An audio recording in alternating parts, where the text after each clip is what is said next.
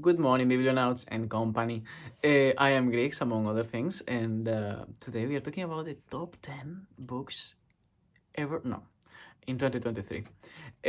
So, without further ado, let's get to it because I need to get going.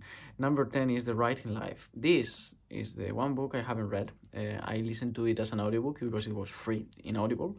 It was super quick as well. I would listen to it as I was hiking to get my things. In the swamp of quicksandy frozen water in which I left it when I was escaping, trying to save my life in Scotland. So I went there the next day, and as I hiked there, I listened to this audiobook, and it became my new favorite book on writing. It how is it debunked? Took the place of Zen in the Art of Writing by Rad Bradbury, which is also an inspiration for my email name. So yeah, I mean, amazing book on writing. Annie Dillard is my discovery of the year. Is my baby, my love. You will see her way further up in the list. So yeah, The Writing Life, amazing book. Also, just fucking write. Everything she says about writing is just right. Number 9 is Sophocles Plays. A hot take, I feel like the Greek tragedy is a lot more philosophically rich than Greek philosophy. Number 8, Anna Karenina. Not my favorite book, not among my favorite books. The topic, a woman that cheats on her husband, a guy that's about to get married but then can't and then gets married to someone else and just lives on a farm. Like, none of those are sort of like themes that I tend to enjoy reading about. But it's Tolstoi, and this is probably the best book I have read in my life in terms of how it's written, in terms of its quality, in terms of the reality of the plot, of its characters, of the world that he creates. Tolstoy is a world. When he writes, he doesn't just write, he builds reality around you, and you are surrounded by those characters in that world while you're reading. And Anna Karenina is, for me, it genuinely feels like a flawless book. And also, I like my philosophical, having philosophical paragraphs here and there, reflections and poetic parts in which the author indulges a little bit more. But Tolstoy is he has an Aristotelian virtue when it comes to writing that not many writers have, which is temperance. He knows, like, he will create a whole scene that builds up to this moment in which he gives you like a very short paragraph with a reflection that is just like a fucking bullet. And then he doesn't continue for 3 pages like most authors that are not able to stop once they're like, oh my god, I had this idea, let's just like write 10 pages of this. No, he's able to, like, he gives it to you, implacable, and that's it. No need to continue, move on. Yeah, one of the few writers that when I read him, rather than looking down at him, I look up to. I'm like, okay, if I have to aspire to be to write in a certain way, this is one of the very few people that I can aspire to, that I don't feel like I could do it better than them yet. Then we have number 7, my favorite book on reading, a very fun book, if you indulge on your Saunders A Swimming Upon in the Rain, if you indulge him on his exercise and do the things that he asks you to do, it's very, very, very fun to read. It's very fun to do. It's it's also a collection of Russian short stories, and of all kinds. Like, they're very different from each other. So only because of that, it's a really nice collection that you want to have. But if you also read them and do the exercises that he proposes, you will improve as a reader. But also you will just enjoy. I had so much fun reading and doing, mainly because it puts together my 2 favorite things, which is reading and writing. So yeah, that book is actually probably one of my favorite books ever. So there you go. I mean, from now on, it's pretty much all of these are some of my favorite books ever. Solaris, science fiction as it should be written, which is if you're trying to create an alien form of life, of cognition, make them truly alien. There's only one other time that I've seen that done well, which was in the movie The Arrival, which I think is a really good movie that also respects all non-human forms of cognition and presents them in a truly non-anthropomorphic way. And in this case, Solaris is an ocean that has self-awareness, although the characters are trying to figure that out, they're studying it. But as they study it, the planet, the ocean, that thing that is that definitely has some form of intelligence that is way beyond human understanding, is also studying them. But by trying to study them, it torments them with hallucinations and things because it doesn't really understand yet human nature.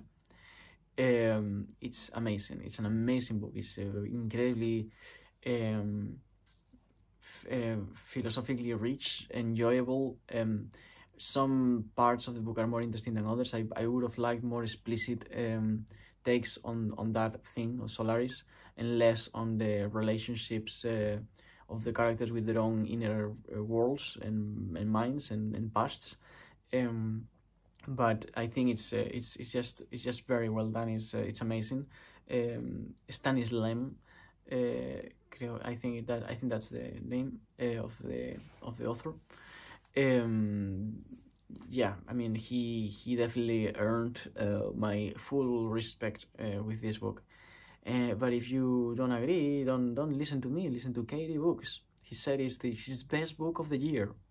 So I mean, if Katie Books says it, I think that's enough. So there you go. That's Solaris. Highly recommended.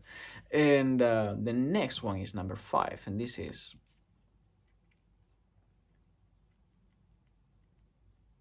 The Consolations of Philosophy by Boethius. My favorite philosophical dialogue ever, contains some of my favorite poems, is this man who wrote a lot and was incredibly influential in his time, being on a cell waiting to be executed. That's what's happening to him as an author, as a person. And while he's in that cell, he's visited by Mrs. Philosophy, the female embodiment of philosophy.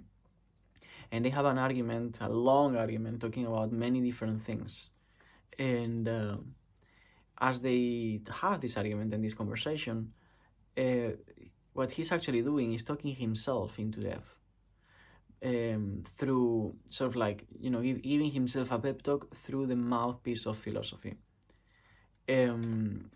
It's not Crito from Plato. Is like so much better. I don't even have words. I could not compare those two books. This is an amazing book, and Crito is an amazing book. Okay, Crito is one of the best Platos from Plato. It's one of the best dialogues from Plato. But I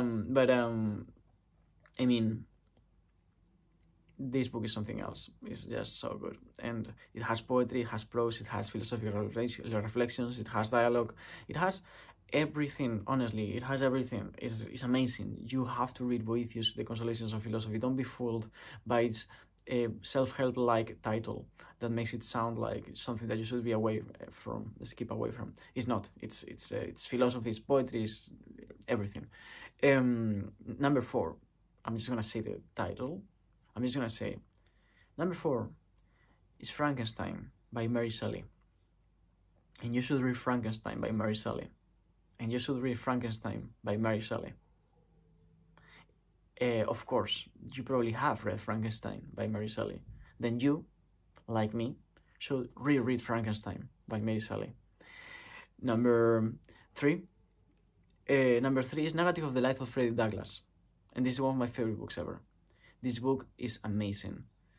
It's not just historically relevant about the themes of slavery and everything, which it is, but that 12 years a slave is also a book about slavery, you know, it would not stand out among many other books, many other autobiographical books by slaves in the American South. But it stands out because it's so much more than that. It's a man teaching himself to read, to write, and through that learning freedom. It is in many ways it reminds me a lot of Frankenstein, the monster, teaching himself to read and write, and through that, in some ways, also emancipating for, or acquiring the words to frame its own reality. But in the case of Frederick Douglass, it's like, if you need a literary hero, if I were to have a literary hero, it would be Frederick Douglass. It's amazing. I cried with this book. I enjoyed this book like cover to cover. I honestly like one of these books that make you feel so much. And just like such a strong person, such a strong character, such a hard life, and such a person made to the measure of his own life, and with the capacity of turning it around completely against the system, against the society, against every single person who had an invested interest in him not being emancipated intellectually or in any way. Being able to read, being able to write is not something that anyone was encouraging him to do. Pretty much everyone was trying to keep him away from anything that was not servitude. And yet, sometimes you have a person that is irreverent to the degree that it has to be in order for them to truly live to their full potential. And Frederick Douglass did. Amazing. An amazing book. Number 2 is The Dialectic of Enlightenment, and now I feel bad for having put this book before The Narrative of Frederick Douglass. I don't agree. So you can put The Dialectic of Enlightenment at some point between number 7 and number 1, but not number 2. I only put it here because I think I forgot about it, because it's so recent. I was doing a read-along of it. Dialectic of Enlightenment is an amazing book. It gives you words for many problems that are going on in the present. Of course, many of its themes and arguments are not correct and are not plausible or sound, but it also does present certain mechanisms of the mind and of our society that are in many ways poison for the human soul, for the human mind. It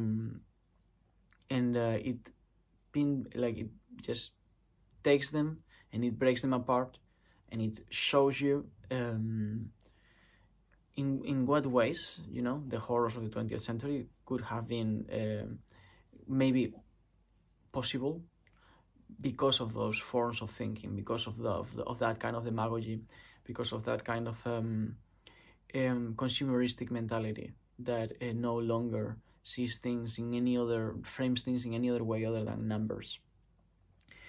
And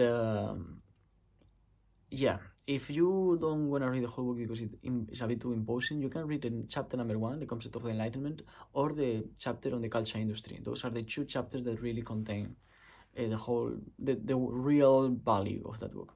Without those 2 chapters, that book wouldn't be worth reading. Number 1, it's my baby, it's Annie Dillard. Number 1 is Annie Dillard, and Pilgrim at Tinker Creek is a book. It's a nature writing going through the seasons in one of her cabins. Now I know, after reading The Writing Life, that that's something she used to do, going into a cabin and writing, and just for that. And her husband seems to also do that. And Pilgrim at Tinker Creek it goes from the micro to the macro in nature.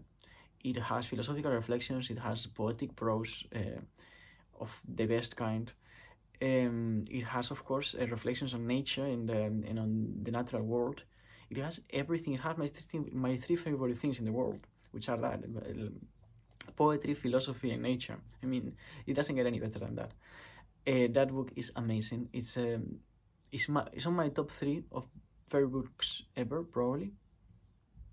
It's probably on my top 3 of favorite books ever read. It's definitely in the top 5, 100% on the top 5. But yeah, I mean, honestly, I like it so much that I am in the process of seriously sitting down and sending a few emails to Spanish publishers. First, they have to completely confirm that it hasn't been translated into Spanish. If this book has not been translated into Spanish, I'm probably gonna attempt a translation so that people can read also the Spanish language. Also, because I feel like it's exactly the kind of book that I could translate well. There are other books that I love that I just don't think that I would be able to translate as well. But and honestly, Dialectic is like just couldn't be better. It's perfect. It's a perfect book. And I am gonna. This is not an honorary mention. This is a question mark. I don't remember when I read Moby Dick. I don't remember if it was 2022 or if it was 2023, because it was. I remember it was either December or January or something like that. If I read Moby Dick this year, then Dialectic was number 1, so the Moby Dick would be number 0. Moby Dick would be number 1. Moby Dick is incredible. Moby Dick is the best book I have ever read. Moby Dick is my favorite book of all time, probably. And a book that I'm gonna be rereading this year, probably along with the channel of Sailing Through Books, who's also her favorite book. And yeah, I mean, it's Moby Dick. I don't think anyone needs me to convince them, although I have heard that it has bad, like many people say that it has bad reviews from people. Like people talks bad about Moby Dick. I guess I can understand why. I feel like you have to have an open mind to read Moby Dick and to like indulge in all the digressions. Melville never made a digression he didn't like, but it's amazing. I am not even. I'll make a video about Moby Dick, a proper video, not like the one I made last time, when I have reread it. And that is all. This is the 10 best books of 2023. You need go nowhere else. Take your time now. Grab a Kindle and move forward in time. Don't grab an old physical book like me. And search for every single one of these books and read them all if you haven't. Of course, you probably have, because I'm an ignorant bastard and you are not. But if you have not read these books, you should, especially this top 10. The previous 20 as well, but this top 10 is something else. And that being said, I will see you on the other side. Please let me know about your opinions on my takes on every single one of these books. And if you have made a top, also let me know, because I have searched for individual people's tops, but there's always one that I miss. And I love this is my favorite time of the year when it comes to booktube. So yeah, I'll see you on the other side. Thank you.